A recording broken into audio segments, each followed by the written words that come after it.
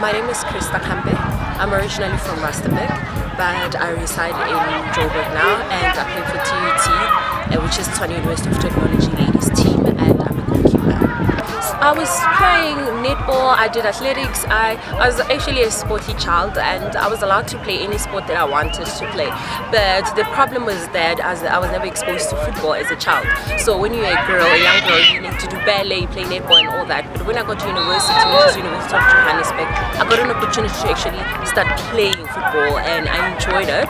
I initially started as a defender because I wanted to be a defender, but they realized that I have such good handling and I can organize the team. Then they allowed me to be a goalkeeper. Yeah, hey, crazy. How many? Just two.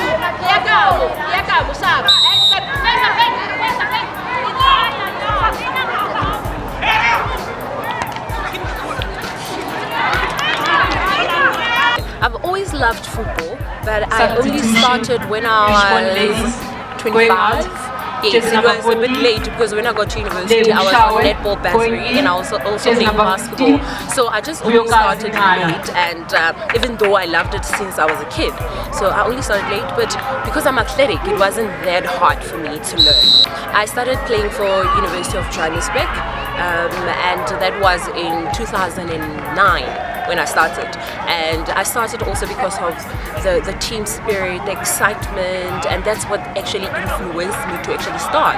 And from University of Johannesburg I moved to Mamelodi Sundowns ladies. I played for 2 seasons there, and then I moved to TUT ladies because I actually work at Tshwane University of Technology, and I'm fond of the players there and the team there, and I love what they stand for, the principle, the style of play, and I'm like a lecturer to most of the players, so I enjoy playing there. My mom took it okay because she knows that I'll try things that are impossible. For me, I'll just go to things especially that are difficult.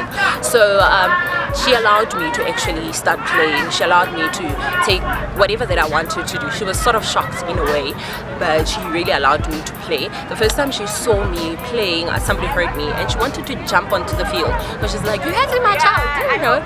But then when it comes to my dad was never really part of my life, but since I've been playing football, he speaks to me, and he's always loved football, and he's supportive because he always saw me as the son that he never had, even though I'm a girl. At home I have just one little brother, and from my mom's side and from my dad's side there's quite many of us, and nobody really played a role.